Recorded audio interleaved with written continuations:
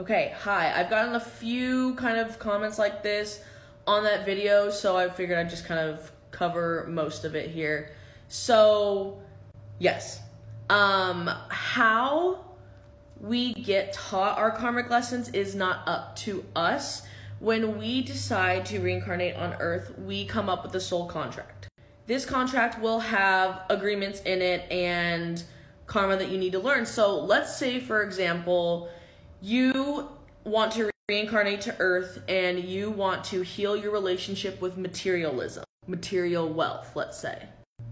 How you learn that lesson is not up to you. All you know is, okay, I need to go and heal this relationship I have with money or materialism, whatever it may be. So the how, not up to us. That's why our human brain really has a hard time comprehending things like this, like from the last video.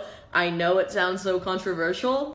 Also, that was like a specific client that like was in a toxic relationship and her guides were like, we don't want her to have a baby with this person. But essentially, yeah, we pick both of our parents, as shitty as they are, the rapists, the cheaters, the neglectful ones, we pick it all, and we didn't sign up for, hey, I want to be born with a father who is a scumbag. Your soul said, hey, I want to learn my karmic lesson of how to find grace and understanding through parental relationships. Or I have karma of anger that I really want to heal on Earth, so that's what I'll do. So the how is not up to us. So back to the material wealth example, you could be born to a really, really rich family for this, and then you have essentially choices. Hey, do we stick to these materialistic mindsets and hurt people and use people for money, or do we change it in this lifetime? Or you might be born into a really, really povertized life. And then it comes, how do I find joy in not having as much materialism? And how can I find a way to create happiness in my life without the physical things? So that kind of sums up what I'm talking about when I'm saying, yes, we choose these things.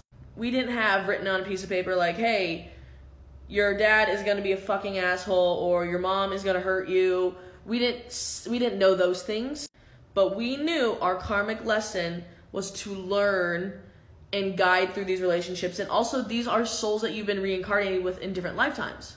So your mom in this lifetime, you could have really been shitty to in a past life. I have a couple past life stories of mine. I literally turned my sister in and got her killed in one of my past lives. So my current sister now. So it's a karmic cycle of like soul relationships. So be open to these things.